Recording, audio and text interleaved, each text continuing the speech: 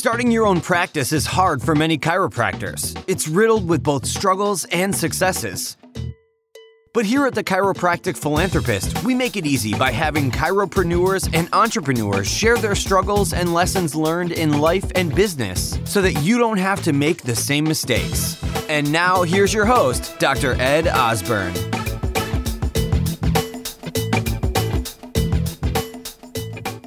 How amazing would it be if you could practice because you want to, not because you have to? Learn how to improve your cash flow and increase your passive income now. Go to moneyripples.com or find their podcast, The Chris Miles Money Show, to learn more. Welcome, everyone. Welcome. This is Dr. Nima Rahmany's. I went back and looked at past podcasts. This is your fifth time on this show. Really? You did three podcasts in 2015 when you were trying to transition out of being a full-time chiropractor. My gosh. Then you did a follow-up. And actually, I went back and looked at some of the titles because I wanted to make sure that I Please, let's go down memory lane. Okay, so back in 2015, early part of the year, January, you were chiropractor turned edutainer. Oh, I remember that guy. It's like the artist formerly known as Prince. It's exactly. Like one of those. Oh, I remember him. 2015, my 2015 version. Totally. Right. Yeah. And then as you move through that, you started the overview method. Yes, I remember that. Yeah. And I took Dr. Ed through a little session on the show. I actually took him through a process on the show. So amazing. Yeah, that's cool. That's the second time. Keep going. Then in 2019, you had started doing emotional baggage and toxic relationships. Yes, because I was in the midst of one at the time. We teach what we need the most. Because we teach what we need the most. And I was knee deep.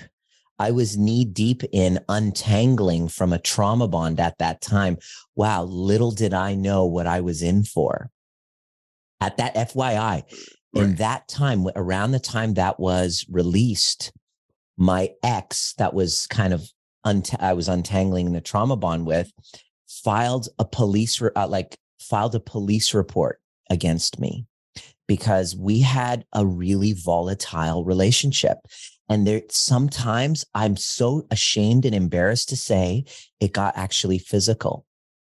Now, it wasn't like crazy physical, like R. Kelly, like the crazy ass type of stuff. But, situationally, there was two volatile people. It was abusive, both of us, verbal abuse and emotional abuse and manipulation coming from her side. And then I just would lose it. And then, one time it was 2018, March of 2018, I slapped her in retaliation to feeling so threatened. Now, I'm not proud of that time. I'm not proud of what I did at that time.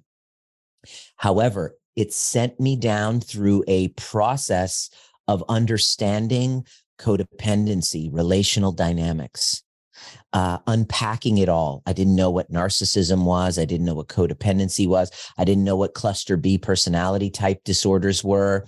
I didn't know what trauma bonds were, but I was just unpacking that. And then whatever this is, my commitment is who I am, is I teach what I most need to learn. I integrate the lesson, and then I deliver it kind of in a vulnerable way. I say, hey, this is what I've learned for anybody who's maybe, I'm not on any mountaintop. I'm not a guru, but I might be a few chapters ahead in the book, in life. And so this is what I learned. And so that was 2018. We both healed together. We did the work, but then I did the most unthinkable thing, which was to leave.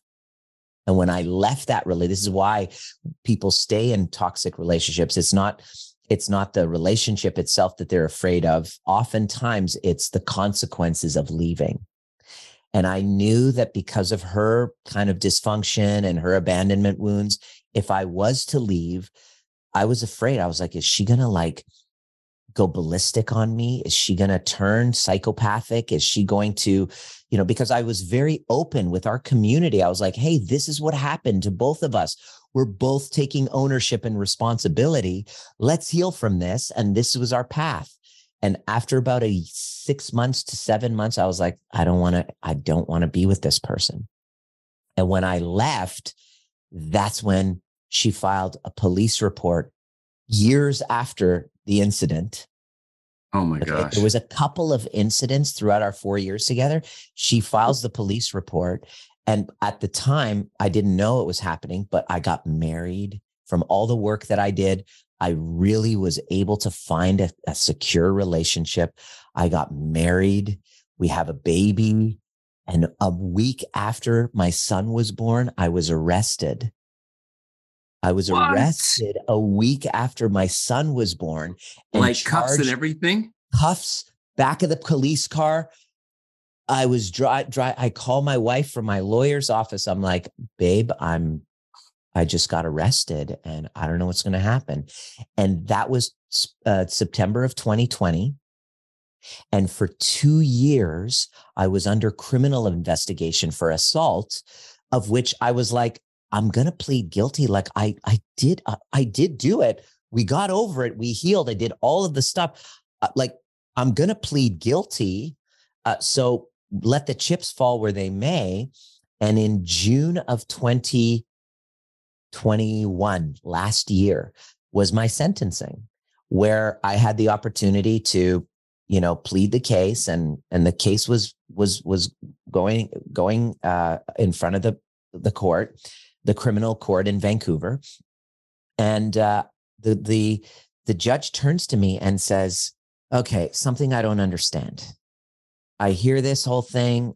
Why is it that a chiropractor who helps heal people, who has all of these amazing careers, no record of anything ever, has all these letters of recommendation, even from my ex-wife, how is it that he can, behave in such a manner? And I was like, Your Honor, I've been trying to figure that out for the last 4 years. And it's resulted in something really, with every cloud has a silver lining. And the silver lining was, I now get from an embodied perspective what a trauma bond is. I didn't understand trauma bonds. I didn't understand cluster B personality disorders, how they manifest. I didn't understand boundaries. I didn't know what enmeshment trauma was, but I was involved in a toxic relationship with somebody because her childhood woundings were a perfect match for mine. And we would activate each other and we would be abusive to one another. And when the verbal threats and the attacks and the manipulation would come, I would lose track of my prefrontal cortex. I regressed to the little child and I reacted like little children do. And now I understand why it happened and exactly how to tame that behavior, how to palliate that behavior, and Trigger Proof was born. And now I have a community at the recording of this, of over 12,000 people, where I teach people exactly how to avoid this toxic dynamic at its root and help when people are in these toxic relationships with narcissistic abuse or whatever, how to get the fuck out. Because you're like, in my case, staying in was just self-preservation because God knows what they would do. When I kind of pulled away, there was massive retaliation, smear campaign, police reports, all this. All of a sudden, the story got twisted. And now I'm the abuser and I'm the narcissist. And she suffered brain injuries. And all of a sudden, these accusations are coming. I'm like, where are they coming from? And I told the judge, I said, I totally understand now. And I've been able to heal and now have a really beautiful relationship. And I'm a father now, and I've broken the cycle. And the judge basically said, I've never heard such insight from somebody. And I'm like, you're never going to see me again. But, so I was thinking that I didn't get to say it. But then she basically said, okay, so as long as you continue that path, no criminal record, nothing like that. And so I got a conditional discharge, and I've been telling my story and the concept of how to break free from these toxic, should I stay or go, codependent trauma bonds that are volatile, where people are willing to take ownership and responsibility for their part, like Johnny Depp and Amber Heard. And well, Johnny took responsibility, but Amber didn't, and healed from that. And so that 2019, as you're telling me, 2019 was the last, was the third one that you said, but how to heal from toxic relationships. I was knee deep in it. And wow, that version of me was super duper terrified. I felt, relieved that she was out of my life.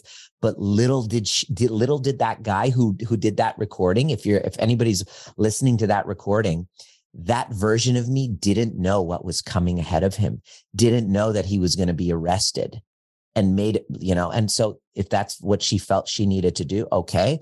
I didn't fight it. I didn't go through a trial. My lawyer was like, this is bullshit.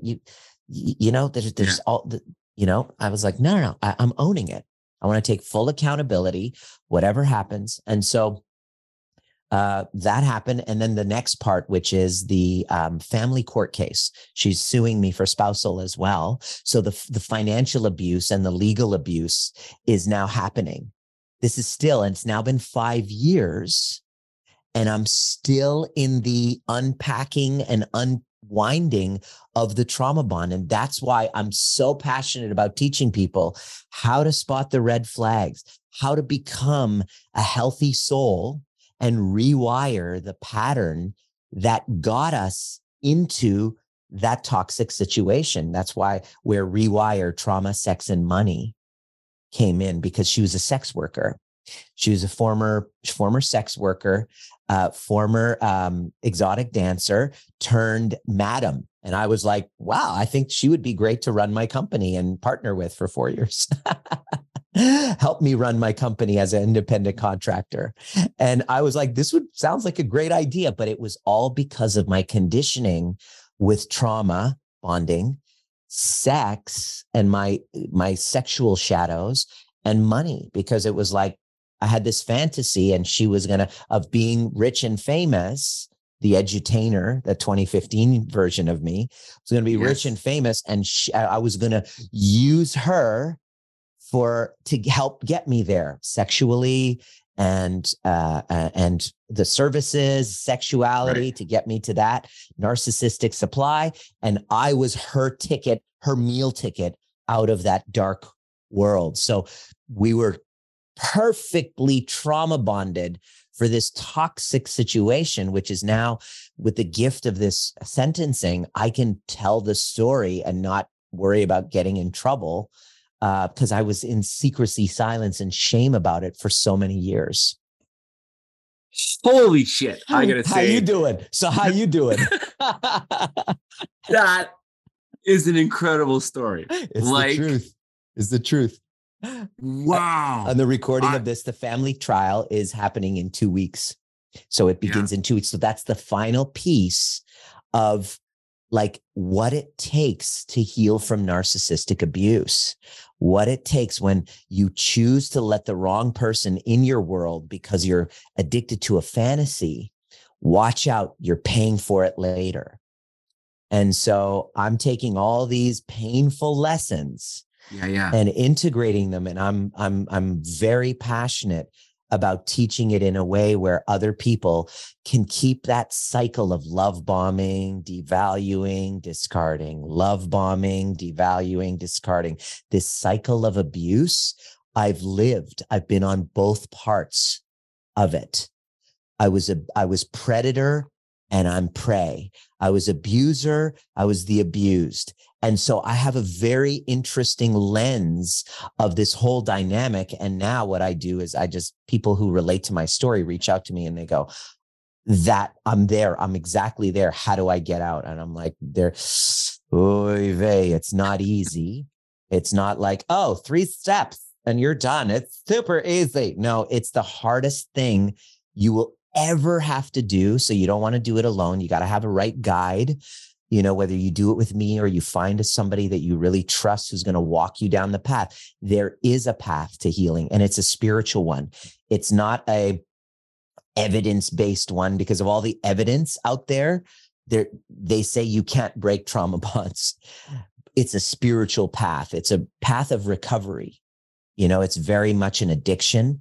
There's addictions there: money, sex, love addict, codependency, love anorexic, love addict. Like, there's so many terms for it.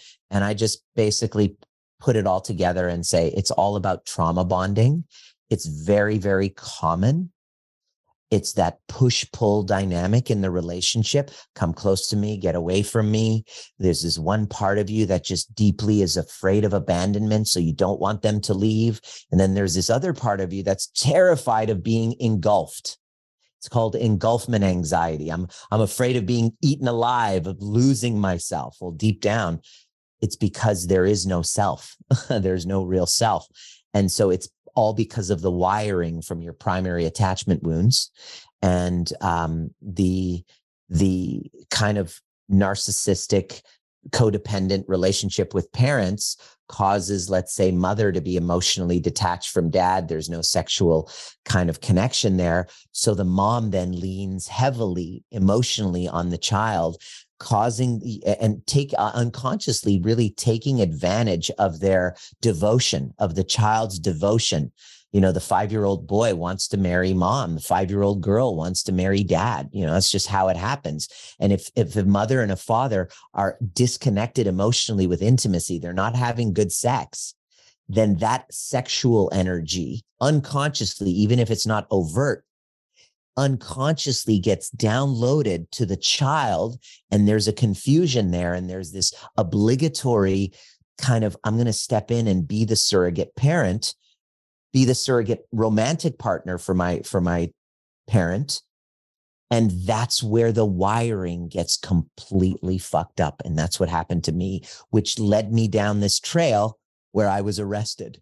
So hopefully, if somebody's listening, they can avoid an arrest, then my work is done. I'm really happy. I would be really happy about that.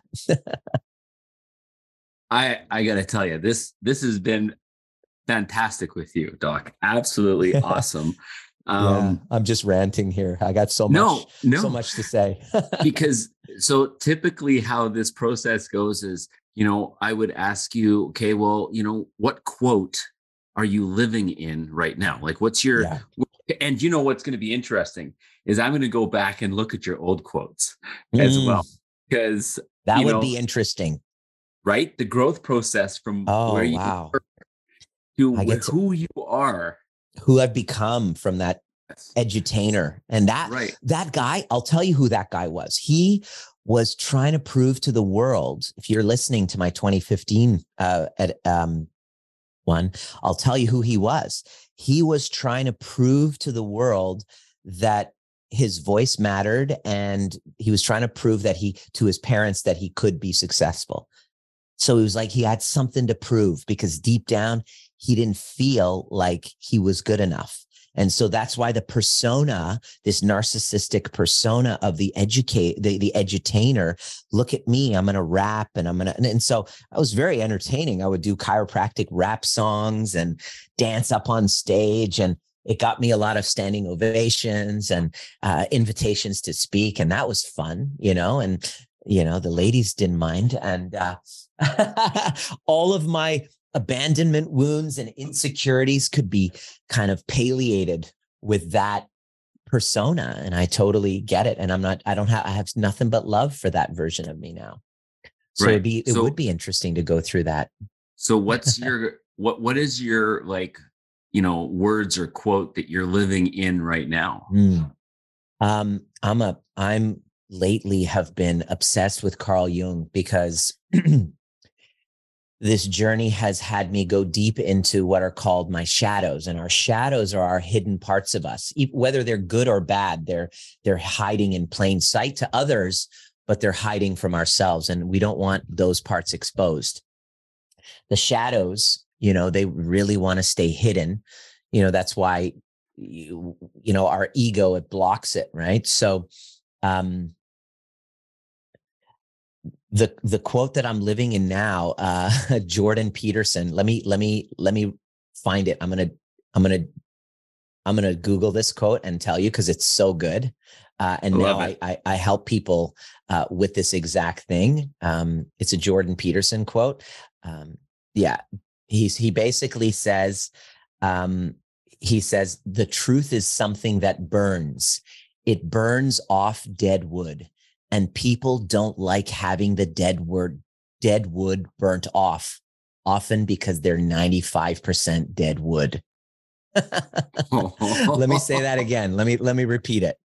This is the quote that I'm living right now. The truth is something that, it's Jordan Peterson. The truth is something that burns. It burns off dead wood, and people don't like having the dead wood burnt off, often because they're 95% dead wood. Oh my That's God. shadow integration.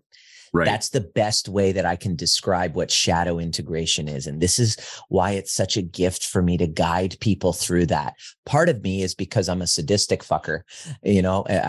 After all, when you're a chiropractor, there's got to be a little sadistic part of you that likes to,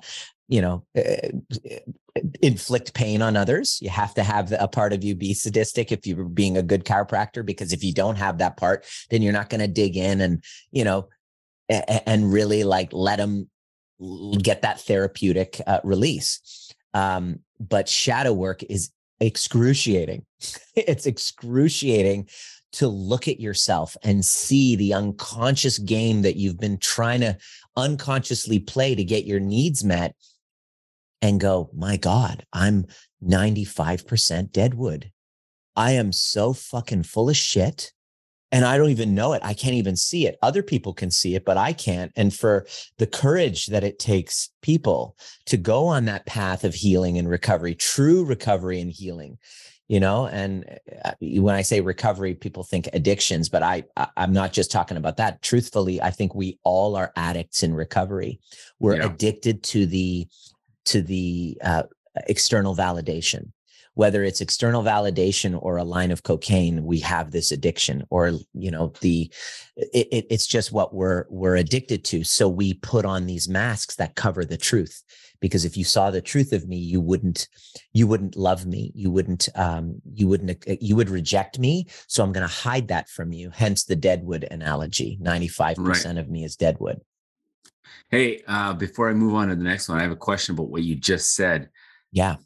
If you said, if you saw the truth of who I am, you wouldn't love me. Mm-hmm. Do you find in your work that that's also true when you're looking in the mirror and you're saying that to yourself? If I saw the truth of who I really was, because we all put up these facades, these facades for ourselves to try to believe we're like, it's delusional, right? It's a delusional manifestation. 100%. It's characters that we create so that we can hide from that shameful part of us. To answer your question, I can honestly, for the first time in my life, it's been it's been consistent, look in the mirror and say, I love that guy. I love that 2015 version who was kind of at the effect of his insecurities and putting on this character. I love that 2019 version. Who did that podcast, who was just trying to get out of this toxic relationship and just wanted to teach what he knew at that time. And I love who I've become. And I remember after that relational breakdown, after I got pushed to the point where I can actually, slap my girlfriend, I remember looking in the mirror and going, fuck, I hate you. I can't and I remember this experience. It was like an embodied, and this is what made me kind of deepen and further my training and go into somatic experiencing. I retired from chiropractic. I went into somatic experiencing because there was this feeling of shame that was in my body, Kelly, that it felt like there was somebody who took a pencil and stabbed it in my chest. And I was hunched over, and I felt a physiological ache in my body. And I now understand that. And I was like, what is this? And I understand it now to be shame. And Yes. Oh, yes. shame is a weapon used culturally, family systems, culturally, cancel culture. We do it as a collective. There's a collective shame that we're all terrified of, that we all carry, right? Wow. Totally. We all carry it, yet we're terrified of it. So hence the masks. And true liberation and true love of self can only come with the surrender and diving in and acknowledging and releasing and integrating all of that shame. And unless we do that, there's the work, and that's what the work is. Most of the work, talk therapy, isn't diving into that. It's just telling your side of the story and having your story validated and repeated is a way of reinforcing your story to avoid your shame. That's the avoidance of the work. Most therapeutics are just coping and avoiding the real work. The real work is the deep inner work of facing, feeling, exposing, and integrating the shame. And unless we do, we will never be able to look in the mirror and say, I love you, and actually mean it. You'll say it, and then you'll have this feeling of like, try it right now. If you're listening, Right. if you're listening to this recording, go to the mirror, look in your own eyes and say, I love you, and notice what happens in your body. That's where the truth will come out. If you all of a sudden get this contraction, welcome to the understanding of shame. That means there are shadow parts of you that you probably have been hiding, you've been trying to cover up, or you've just been avoiding, or you locked them in the basement and threw away the key and hoping they would never come back. Guess what? They literally live within you. They're in your voice. They're in your eye contact. They're in your posture. They're in your mental health. They're in your physical health. And so integrating our shadows, getting to a place of self-love, is the most healing physically and mentally act that we can do. And it's the one thing that we avoid. Right. And so to answer your question, self-love is impossible unless we integrate those shadows. That was what my kind of very surface level understanding of where you were going with that was. And you have an event happening in March. Yes. It's for people. Yeah. It's for people who, are finding some truth in, kind of what I'm saying, and they see themselves in it. And there's an acknowledgement. It doesn't mean you're weak. It doesn't mean you're bad. That there's an acknowledgement of some shame that they've been living with.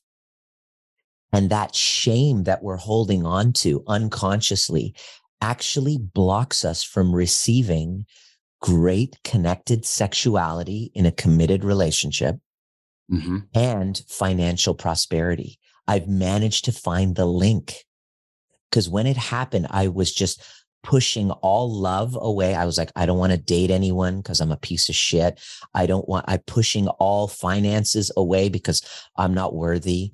And the undeserving and the unworthiness, it carries in our bodies and pushes good sexuality, connected, conscious sexuality, not from an addictive type of intense, juvenile, trauma bonded, like addicted state, which is how I was showing up in my last relationship, but a conscious, connected, intimate, kind of spiritual connection. That's the union is actually connecting you both to something greater than you, a higher power. Like, imagine that all of the sex that I had before was just about bang, bang, it wasn't about this type of thing. I didn't even know it existed. I didn't even know what intimacy was. And finances, we do practice management companies. We do all of the things so that we can build our practices and all this stuff, but we don't go deep enough to examine our sex and money stories. Sexuality is creativity. It's your business, creative ideas. It's receptivity, oh my gosh, if I'm holding on to this shame, then I can't receive. So it's for people who are recognizing that they've done a lot of the cognition type of interpersonal growth work, but they've been missing the neuroscientific wiring and conditioning that has kept them pushing love, pushing connection, pushing intimacy, pushing abundance and prosperity unconsciously away, or having those things consume them to the point where there's nothing else except there's no connection in the family system. You know, you're making a shit ton of money and you got all these goals, but then what? There's no intimacy. You don't have any connection. You can't sit still in your body. It's all in our wiring. So it's a 3-day event called Rewire: Trauma, Sex, and Money. Day 1 is about these trauma bonds, which I kind of go into my story. Yeah. Day 2 is about, you know, our sexual shadows.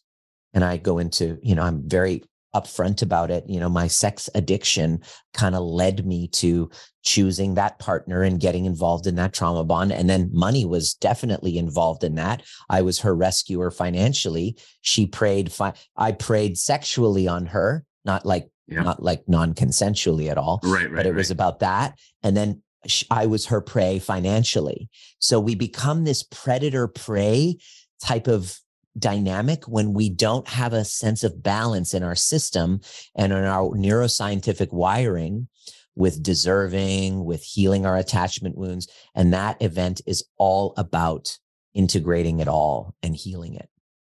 And that's a live event. Are you doing a virtual side to it too? It's virtual. It's virtual. It's virtual. Oh, that's fantastic. Yeah, it'll be virtual and it's 3 full days. I'm going to be you're in Edmonton, right? You bet. Yeah, I'm going to be flying to Calgary in the studio to do it there. And people have been signing up from all over the world. And what's cool is there's a VIP version of it where Dr. John DeMartini is going to be doing the lunchtime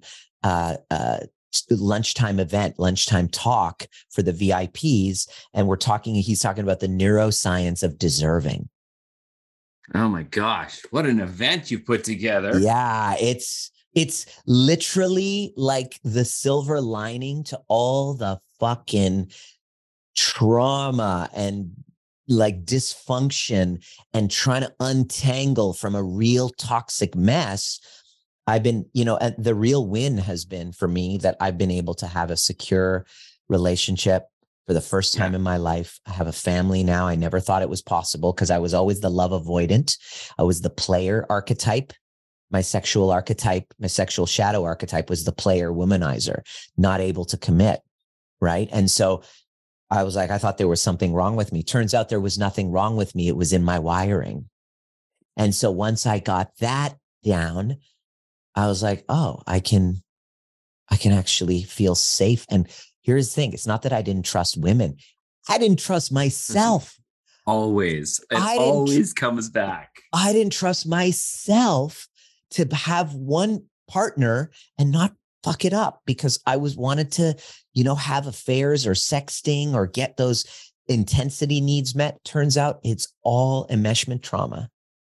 There's nothing wrong with people that can be healed to the person who's ready to wake up. And so this event is for people ready to awaken and ready to break the cycles of intergenerational trauma and to have healthy, secure relationships and have children grow up in homes where the sexual bond between mom and dad is strong so that none of that energy sexually covertly leaks down to them, wreaking havoc in their intimate partnerships down the road. This is what's happened to us, so we can break the cycle. And this is who this event is for. People who are ready to take responsibility for that. And what dates are that? March 10th, 11th, and 12th in North America. I think that's going to be absolutely amazing. Absolutely. And I know you've got some new kind of contact information set up. Send me a DM. Yeah. Send me a DM. I'll give you the link. Anybody who, I'll give you a link with a little kind of special. If there's a chiropractic philanthropist kind of discount, Beautiful. Let's do that. Would love to have anybody who feels inspired send me a DM. Let me know why this, but we're only limiting to 200 people because that's, there's a container of 200 that we can limit. Right. Beautiful. Beautiful. Okay. Before I let you go, I have to ask these questions because we have to keep consistency here. Absolutely. And again, I encourage people to go back and listen to the 2015, 2019 ones. Who is your greatest influence of person on you today? Alive or dead? On you right now, alive or dead? Right now, I've just been bowing down to Carl Jung. Carl Jung is what he's done for me, what his work has done, and how I've been able to integrate. Like, it saved my life.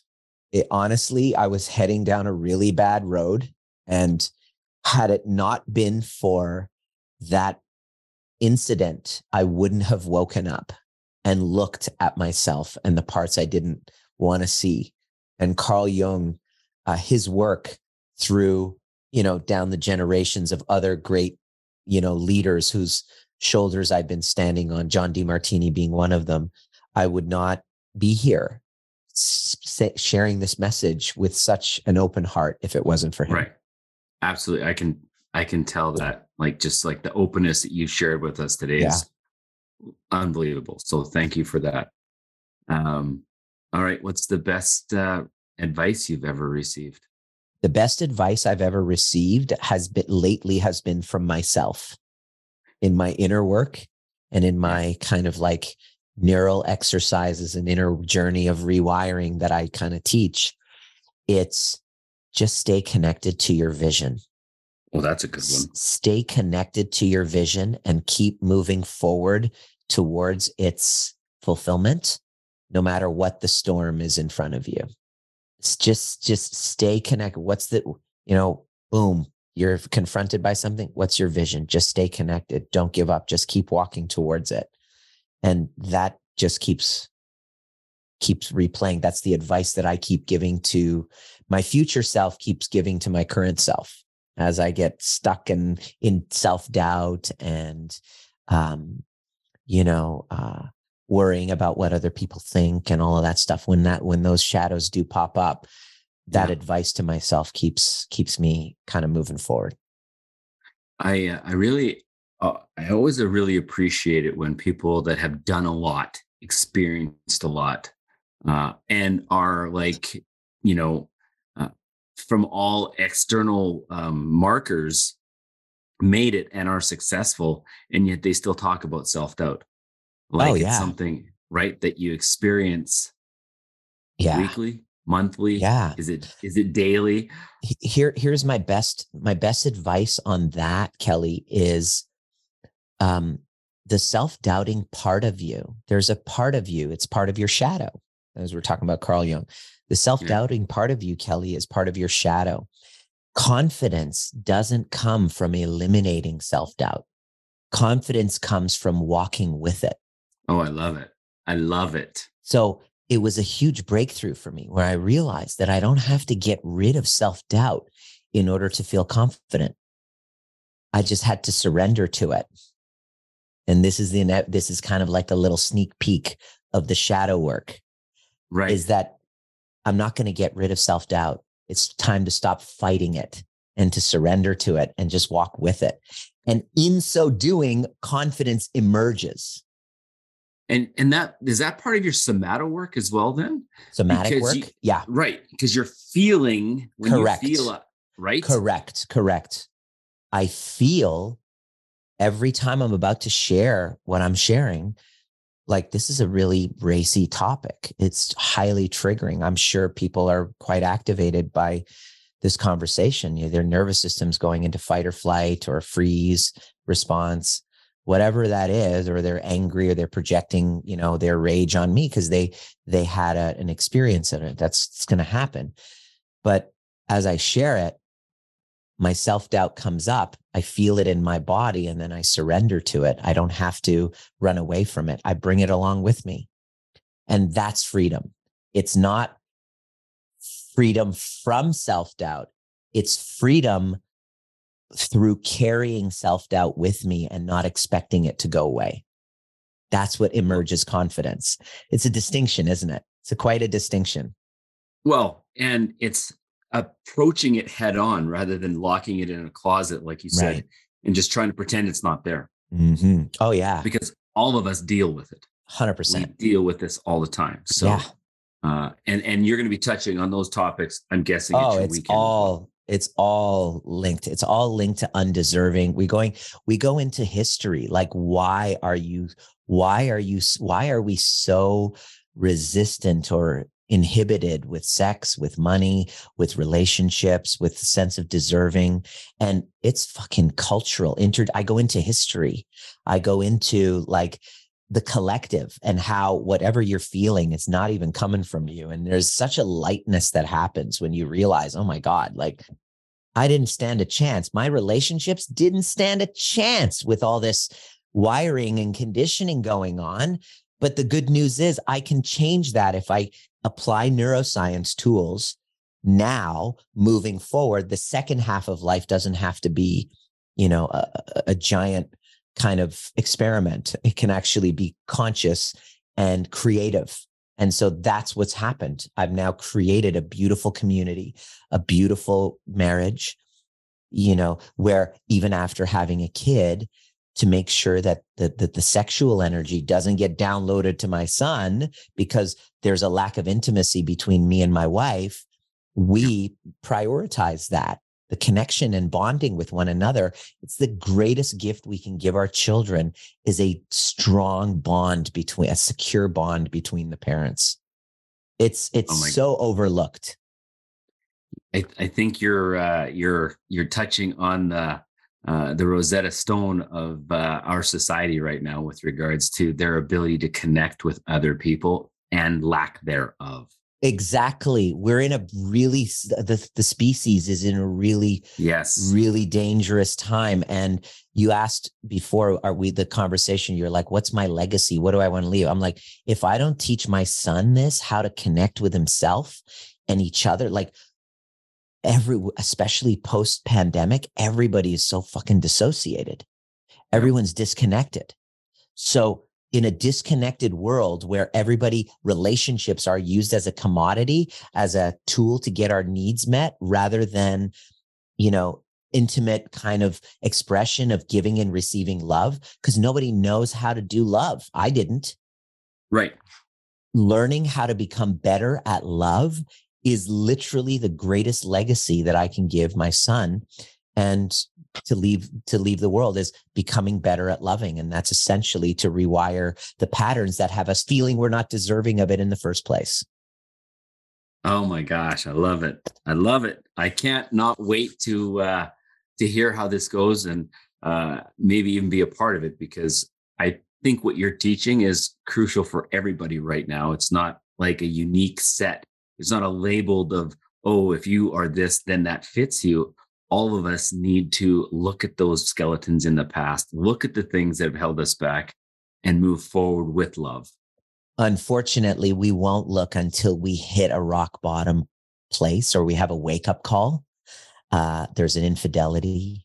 There's suicidal depression. There's a divorce. There's an affair. There's a financial collapse. Or in my case, things get physical. We all, we wait for a wake-up call before we look at those things. And this is an opportunity for people to get proactive and not have to wait. Or if you've gone through one, now would be a good time to maybe look at it. To fix. Okay, so people that want to get a hold of you, your latest URL is just drnima.com, right? Correct, yeah. Or social media, Instagram at Dr. Nima. Send me a DM. Let me know what you thought. And if you have any questions, and just as long as, whether you're walking the healing path with me or it's with somebody else, I do invite you to definitely walk that path. I do hope that this message gets to people, and they, whether you talk to your therapist about, some of the stuff that came up on this conversation, or you find a coach or you find a mentor to walk that path, because it didn't start with you. Right. It didn't start with you. It's a collective thing, but it can end with you. And that's who I want to talk to. What a great message. What a great message. All right, Doc, I'm going to wrap that up. I encourage everyone to reach out, drnima.com, Instagram at Dr. Nima. I think the work that you're doing is great for everybody. So I loved having you on the show today and look forward to having you on another show coming up. Oh boy, God. An even six-pack. Six-pack, wow. Amazing. Thank you so much, Dr. Kelly. And a big love to Dr. Ed. I had dinner with him a couple nights ago, and he said, you got to reach out to Kelly and say, because I was catching up with him. Yeah. And he's in Victoria and just catching up. And he said, reach out to Dr. Kelly and tell him there's some updates for the podcast. And I was like, okay, cool. If you want to talk about it. Yeah, definitely want to talk about it. So that's fantastic. Beautiful. Thank you. So you've heard the struggles, you've heard the successes, and this episode is done. But there's still so much more to come and so much more to learn. Head on over to thechiropracticphilanthropist.com and sign up for our newsletter, where you'll receive free practice building tips and strategies, including how to market your practice with your very own podcast and so much more. Thanks for listening, and we'll see you next time on The Chiropractic Philanthropist.